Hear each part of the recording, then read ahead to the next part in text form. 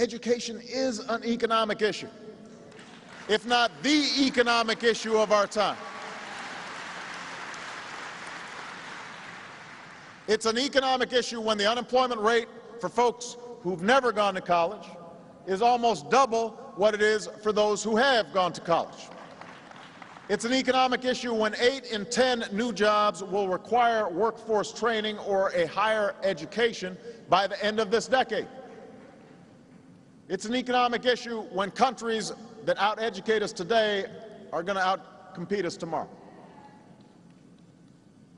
Now, for years, we've recognized that education is a prerequisite for prosperity. And yet we've tolerated a status quo where America lags behind other nations. Just last week, we learned that in a single generation, America went from #1 to 12th in college completion rates for young adults. Used to be #1, now we're #12. At the same time, our 8th graders trail about 10 other nations in science and math. Meanwhile, when it comes to black students,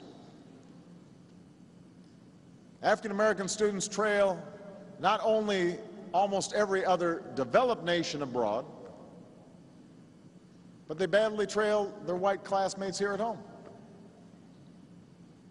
An achievement gap that is widening the income gap between black and white, between rich and poor.